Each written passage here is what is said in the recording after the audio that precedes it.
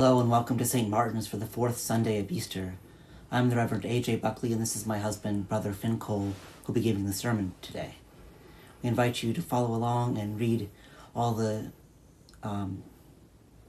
responses that are in italics. Alleluia, the Lord is risen. The Lord is risen indeed. Alleluia. Almighty God, to you all hearts are open, all desires known, and from you no secrets are hid. Cleanse the thoughts of our hearts by the inspiration of your Holy Spirit, that we may perfectly love you and worthily magnify your holy name through Christ our Lord. Amen. The Lord be with you. And also with you. Let us pray. O God, whose Son Jesus is the good shepherd of your people, grant that when we hear his voice we may know him who calls us each by name, and follow where he leads, who with you and the Holy Spirit lives and reigns, one God, forever and ever. Amen. This is a reading from the Acts of the Apostles. The rulers, elders, and scribes assembled in Jerusalem with Annas the high priest, Caiaphas, John, and Alexander, and all who were of the high priestly family. When they had made the prisoners stand in their midst, they inquired, "By what power or by what name did you do this?" Then Peter, filled with the Holy Spirit, said to them, "Rulers of the people and elders, if we are questioned today because of a good deed done to someone who was sick, and are asked how this man has been healed, let it be known to all of you, and to all the people of Israel, that this man is standing before you in good health by the name of Jesus Christ of Nazareth, whom you crucified, whom God raised from the dead. This Jesus is the stone that was rejected by you, the builders. It has become the chief cornerstone. There is salvation in no one else, for there is no other name under heaven given among mortals by which we must be saved." Hear what the Spirit is saying to God's people. Thanks be to God. Our psalm for today is Psalm 23, which we will read in unison. The Lord is my shepherd, I shall not be in want. He makes me lie down in green pastures, and leads me beside still waters. He revives my soul, and guides me along right pathways for his name's sake. Though I walk through the valley of the shadow of death, I shall fear no evil, for you are with me. Your rod and your staff, they comfort me. You spread a table before me in the presence of those who trouble me. You have anointed my head with oil, and my cup is running over. Surely your goodness and mercy shall follow me all the days of my life, and I will dwell in the house of the Lord forever.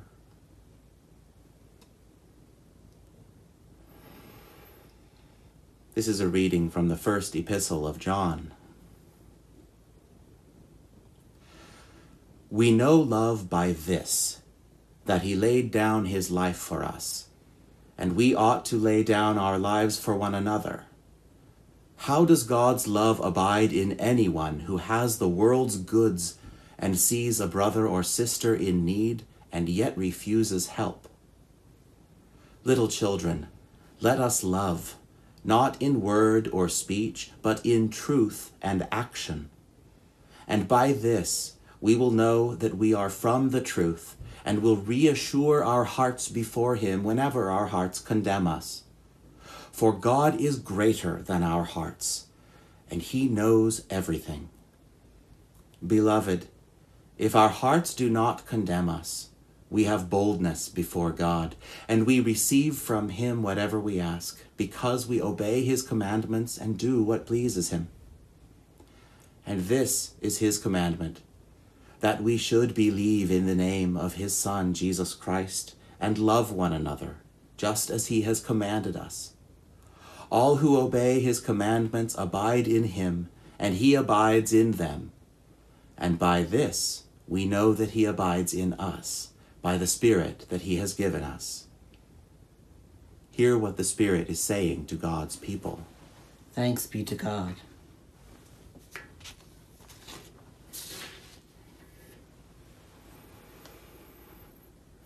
The Holy Gospel according to John.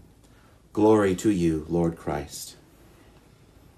Jesus said, I am the good shepherd. The good shepherd lays down his life for the sheep. The hired hand, who is not the shepherd and does not own the sheep, sees the wolf coming and leaves the sheep and runs away. And the wolf snatches them and scatters them. The hired hand runs away because the hired hand does not care for the sheep. I am the good shepherd. I know my own, and my own know me, just as the Father knows me, and I know the Father. And I lay down my life for the sheep. I have other sheep that do not belong to this fold. I must bring them also, and they will listen to my voice.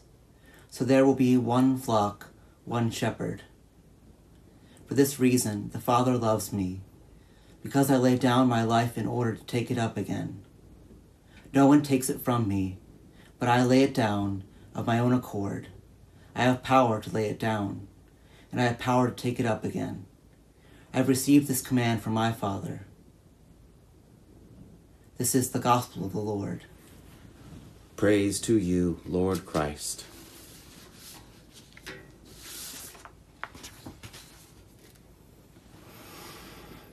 Beloved of God, I speak to you in the name of the Father, and of the Son, and of the Holy Spirit. Amen. I love the 23rd Psalm. The pastoral imagery, the intimate relationship with God, the assurances of protection and nurture.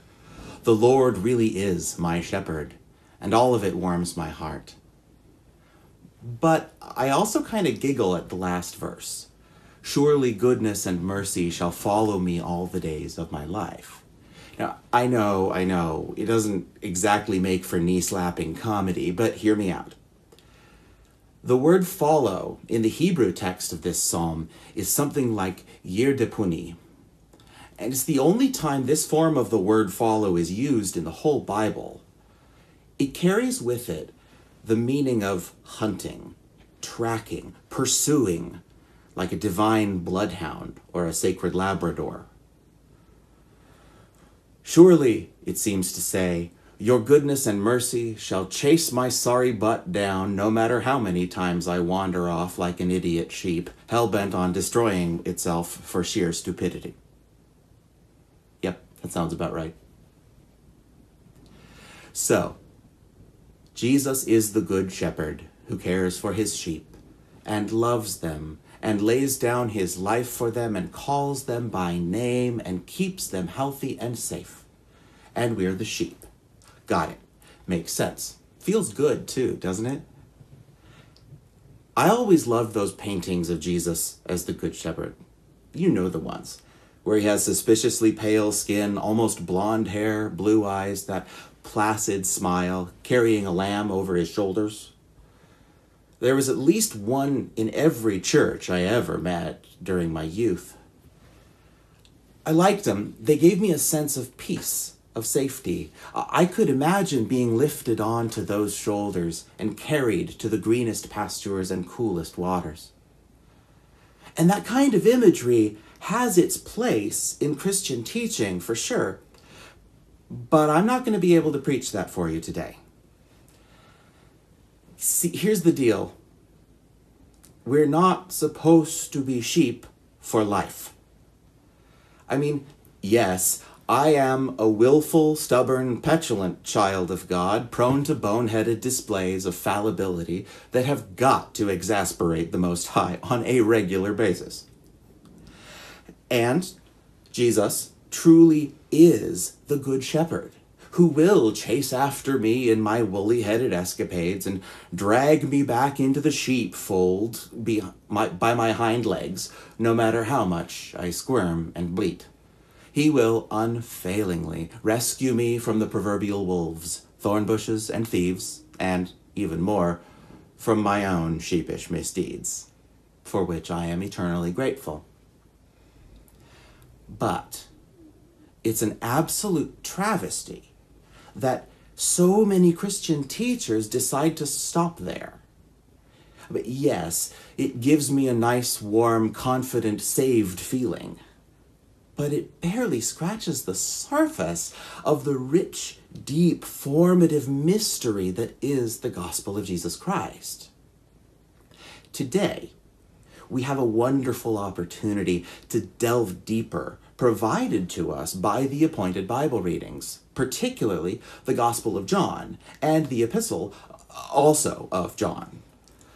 Most scholars agree that these two books were written by the same person or people, which is tremendously helpful to us because it means we can read them together as parts of a broader look at the spirituality of John's community. So think about how Jesus describes himself in the gospel lesson as the Good Shepherd. Lays down his life, deeply loves those under his care, knows us and is known by us. And then, look how John describes in the epistle how we are to live as children of God. To lay down our lives for each other, to love one another purely and completely, to abide in Jesus and in one another, being known and knowing. Do you see what we're getting at here? I believe John is saying that just as Jesus was the good shepherd to the world during his earthly life, so now we are to be good shepherds in the same way. Now, I'm willing to admit to you that that sounds hard and a little scary. A good shepherd is willing to lay down their life for those in their care. And that's not just talking about bodily martyrdom, you know? If it were just a reference to giving up my physical life, that would almost be easier than what we're talking about here. I mean, at least I'd get to rest at the end of it. But that's not what Jesus is saying. What he's saying here is that a good shepherd is willing to lay down their whole life, all the parts of their life. Their desires, their preferences, their plans, their dreams, their riches, their possessions, even their status. Everything. And then keep following him past the loss of all that. I don't know about you, but that's just about the hardest thing anyone's ever asked me to do. And if I'm completely honest, I don't know that I'd have the strength to fully commit to it when asked. In truth, knowing what I know about the sheepish stupidities of humanity in general and of me in particular, does it even seem possible? Well, that's the good news. Jesus has made it possible. Some of you might remember that the last time I got to speak to you, I preached on St. Mark's Passion, specifically that sacred, universe-altering moment of Jesus' death, in which the enormous, thick curtain of the temple was torn in half, and the presence of God, who is love, poured out, and would never again be contained. I told you then, and I'll tell you now, the very creator of the universe has chosen to dwell with you. Not in churches or books, but with you and in you, if you'll let them. John reminded us today that God can abide in us and us in them, meaning that love can be a part of the fabric of our very being. Jesus today showed us just how powerfully he loves us in laying down his own divine life. The psalmist assures us that no matter what, God's goodness and mercy are chasing us down every moment of every day, pursuing us in order to love us and bless us more and more. All these assurances and so many more point to a truth of the gospel. As Christ has loved, so we can love. As Christ has lived, so we can live. As Christ once was embodied in human flesh, so we are now his blessed body, given the joyful task of loving the broken world back together. We are invited and empowered to be the Jesus that the world needs. So, go into your life as both sheep and shepherd, knowing that the God who is love is with you now and always. Amen.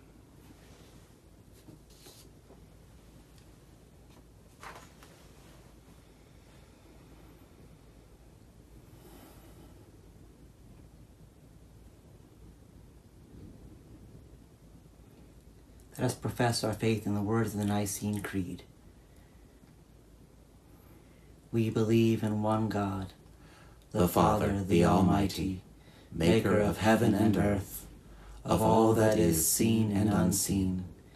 We believe in one Lord Jesus Christ, the only Son of God, eternally begotten of the Father, God from God, light from light, true God from true God, begotten, not made, of one being with the Father.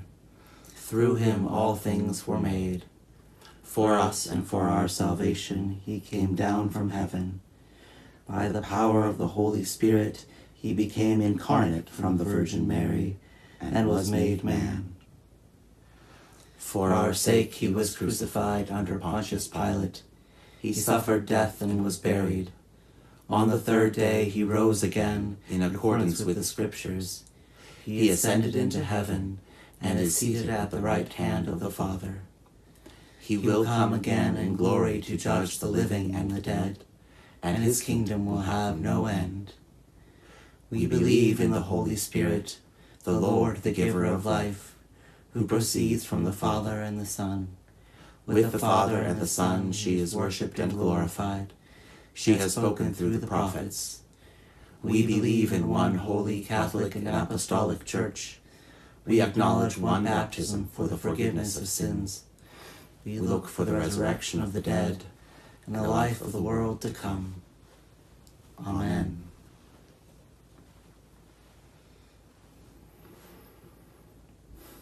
Let us place ourselves in a posture of prayer, responding to each bidding with, Lord, graciously hear us. Gathered in the care of the Good Shepherd who laid down his life for the sheep, let us pray to God who knows our every need. For the holy churches in every place, and for the unity of all, Lord, hear us. Lord, graciously hear us. For this parish family of St. Martin's, that we will faithfully bear witness to the risen Christ in word and deed, Lord, hear us. Lord, graciously hear us. For this holy assembly, and for all who gather in the name of the risen Christ, Lord, hear us. Lord, graciously hear us. For Michael, our presiding bishop, Diana, our bishop, for the clergy, deacons, chaplains, and all who minister in Christ, for all the holy people of God, Lord, hear us. Lord, graciously hear us. For the world and its leaders, our nation and its people, Lord, hear us. Lord, graciously hear us. For all those in danger and need, the sick and the suffering, the strayed and the lost, Lord, hear us. Lord, graciously hear us. For those who walk in death's dark valley, that they may rest in the peace of Christ, especially Tina Hadley, and the victims of violence and disease. Lord, hear us. Lord, graciously hear us. For ourselves, our families, and those we love, especially those on our prayer list, and those we name silently or aloud.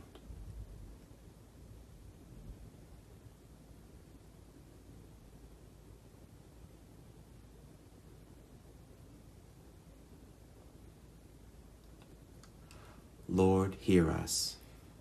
Lord, graciously hear us. Remembering the Blessed Virgin Mary, Saint Martin, and all the saints, let us offer ourselves and one another to the living God through Christ. To you, O Lord. Blessed are you, O Lord our God, for you soothe our head with oil and fill our cup with wine. Hear the prayers we offer for every need, and revive us with your Holy Spirit. Glory to you forever and ever. Amen. Let us confess our sins against God and our neighbor.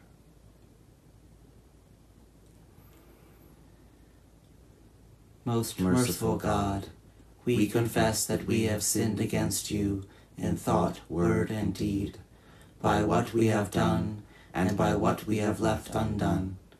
We have not loved you with our whole heart. We have not loved our neighbors as ourselves. We are truly sorry, and we humbly repent. For the sake of your Son, Jesus Christ, have mercy on us and forgive us, that we may delight in your will and walk in your ways to the glory of your name. Amen. Almighty God, have mercy on you. Forgive you all your sins through our Lord Jesus Christ. Strengthen you in all goodness. By the power of the Holy Spirit, keep you in eternal life. Amen.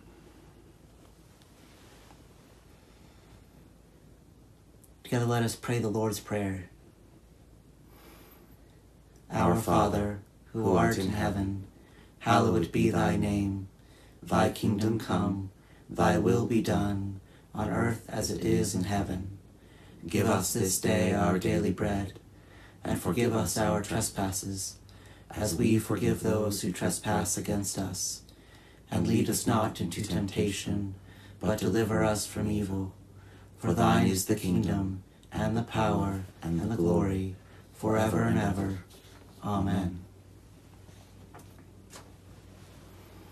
Let us pray. God of love, open our eyes and ears to perceive you at work in creation, the church, and our parish. Fill our hearts with your love, that we may reach out in love to others.